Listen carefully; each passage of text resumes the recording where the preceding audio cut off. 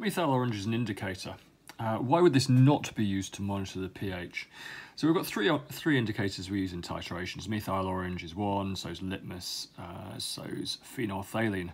And none of them are useful for monitoring pH because these indicators tell us whether something is an acid or an alkali.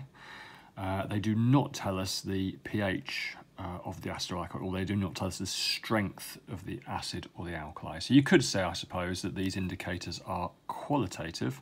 They tell us what something is, not quantitative. They don't tell us the actual numerical number, the numerical number of the pH. So, in answer to this question, methyl orange shows whether a liquid is acidic or alkaline.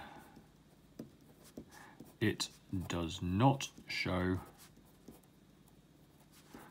the strength, or the pH, if you like, of the solution.